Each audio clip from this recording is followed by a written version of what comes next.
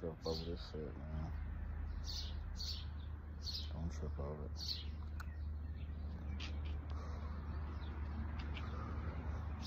Yeah, man, I just don't like this whole job shit, man. I like, you give them 40, 50 hours a week to basically get robbed by the government. Then you gotta ask these same people to take time off so you can rest and have a break mentally from the whole job system. And come back.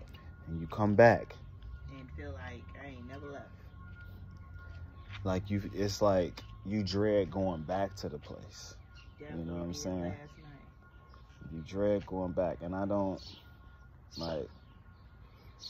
It's a scam, man. This shit is a whole fucking scam. Like, it's a system. This whole shit is a system. You know, I was just saying yesterday that I feel like this whole system is like a big ass game of Monopoly.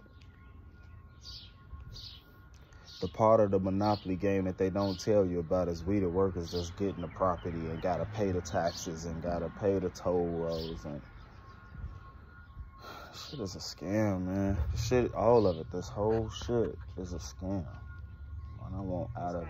Ain't no way mentally should I let this job get to me. But I know what I gotta do for my family, but it's yeah. I need to find my niche. I need to find... You'll find it. You'll find your niche. You'll find it. Don't like beat yourself up because it ain't came yet. Don't do that.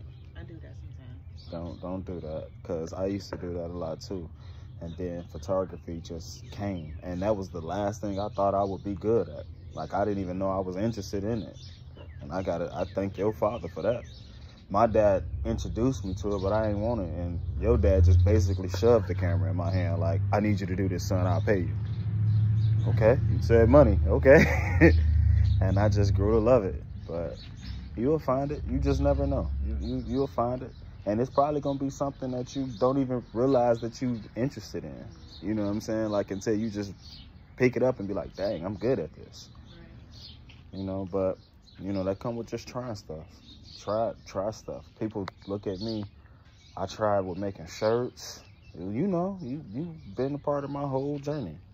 You've been watching me everything. I done tried it with the shirts. You know what I'm saying? What else? I tried making my own clothing line.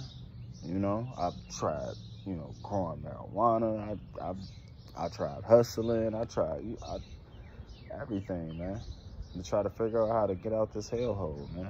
You know what I'm saying? And right now, photography is working. I wish it was working a whole hell of a lot better, but you know.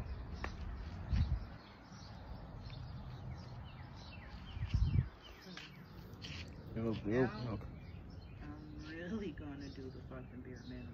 Yeah, she gonna know. She gonna know. I'm not gonna go above and beyond. I'm not gonna keep pulling cases out the queue because I see that the queue is piling up. It shouldn't be my worry or my concern that we got all these cases in this queue and I feel like I have to pull more cases to get the queue down. Yeah. No, I'm not gonna worry about that shit no more. Don't worry about that. Don't worry about that shit no more. I've been here almost 8 fucking years. What, 2015? Yeah. 7, almost 8 years? Yeah. And I feel like I'm being robbed. Yeah. I don't care what the fucking handbook says. Like, I just don't agree that, okay, yeah, you can go ahead and take the time, but we can't pay you for it. That's super weird. The fuck? That's super weird that they allow you to take time and you not get paid for it.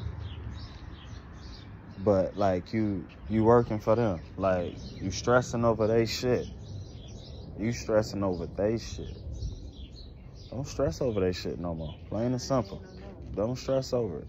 They gonna pay you for punching in. Okay, boom. You done been there and got enough time under your belt, senior position now. You done solidified yourself. Just chill. You know what I'm saying? Just chill. Yeah. just talking to a wife, man. Real life, man. That's what this page gonna be about. Just real life. Stressing over her gig.